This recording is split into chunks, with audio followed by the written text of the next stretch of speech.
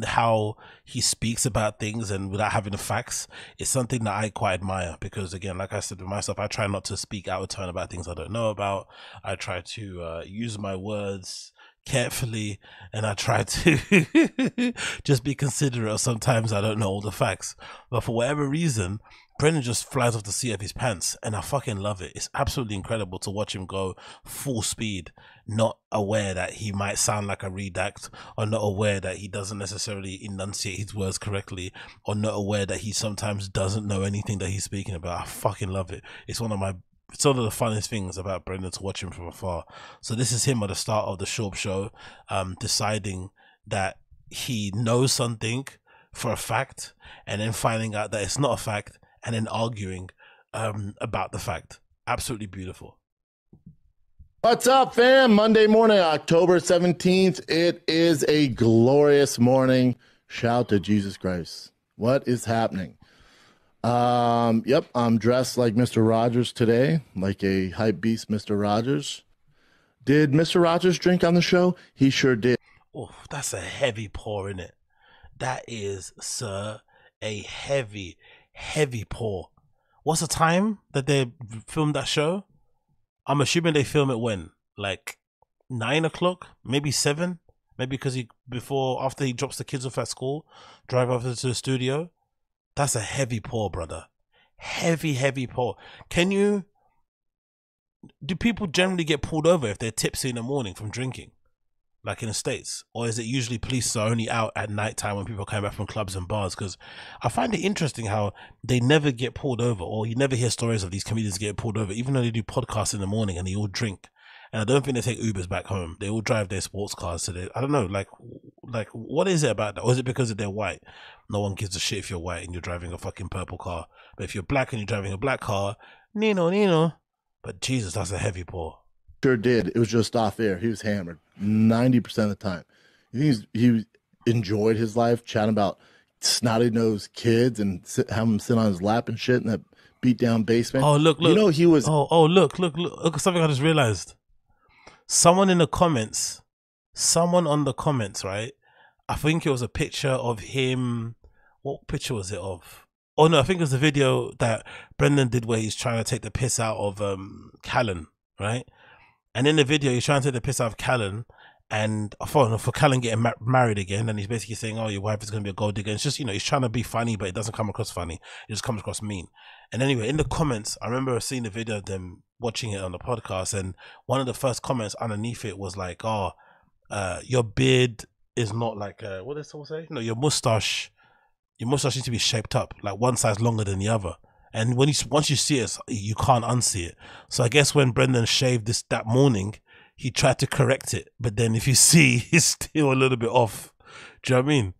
He's clearly tried to correct it, but it's still quite off. Like one side is a little bit closer to the corner of his mouth than the other side is.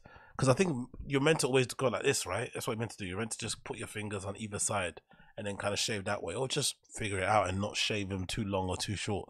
But yeah, one side is still longer. I think the side that was longer was his right hand side, this bit here on the left to our screen. But that's hilarious. He did try to correct it, but it doesn't look the best. But hey, he was a sniper in the military, like one of the most decorated snipers. What? Dude was a savage. Yeah, dude. You didn't know that either, huh, Mark? Murder. Yeah. What? Did you know that about Mr. Rogers, that he was a fucking sniper in the fucking Marines or something? What, in the army or something? What? What kind of urban legend is that? Who told you that? Is that something you hear in a bar? Something you hear in a fucking MMA gym or something? Mr. Rogers was in the fucking Marines. Excuse me?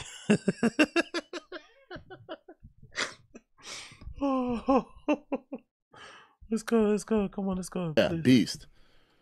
Rogers, the host of an internationally acclaimed TV show for children, Mr. Rogers' Neighborhood, served as a Navy SEAL, Marine Scout sniper during the Vietnam War. Ever heard of it? With a large number of confirmed kills. He can't read. The article says the rumor that he was a Navy SEAL is false, and he read it like they were saying he was a SEAL.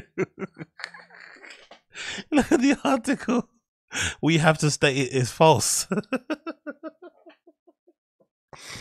Oh, he's brilliant. I swear to God, he's fucking brilliant. The state is false. Mr. Rogers never served. Maybe that's like an urban legend then. Nah, dude. That's real. Mr. Rogers was not a Navy SEAL or Scout Marine sniper. This is a great urban legend, 21st century.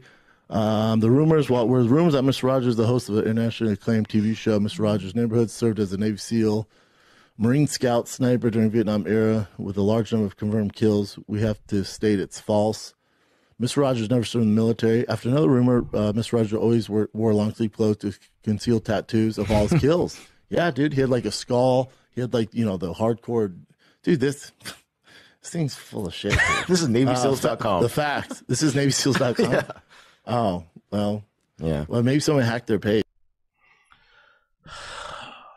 I want to be that confident in the things that I say, even though they're incorrect. Does that even make sense? Confident? I want to be confident in the things that I say, even though if they don't make sense. I wish I could be like that. I really do wish I could be like that, honestly. Because I think that's what we're all missing in our lives to be really successful, to take us to the next level. That's what we need. We need just to rock up into an interview and just say, you know, just say the most outlandish shit. When we get questioned, we're like Kanye, sir, you can't question me. And also, yes, that did happen. I did save fucking kids from a burning building. Yes, I did single-handedly pull my local businesses I was working in, you know, into fucking profit.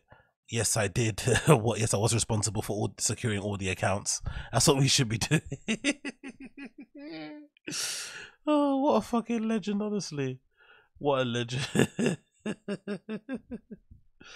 Oh. I love that he read, honestly, I love that he read this bit thinking it proved his point. Where's the bit? This, yeah? He read it like it was proving his point. Let's play it again.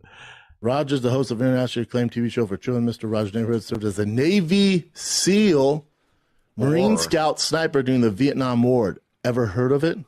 With a large number of confirmed kills. Or Marine sniper during we have to state it's false. And he reads it like it's a true statement. Oh, never change, man. Never bloody change. I swear to God, this guy is absolutely amazing, man. One of the best to ever do it. Let's get this off of the screen.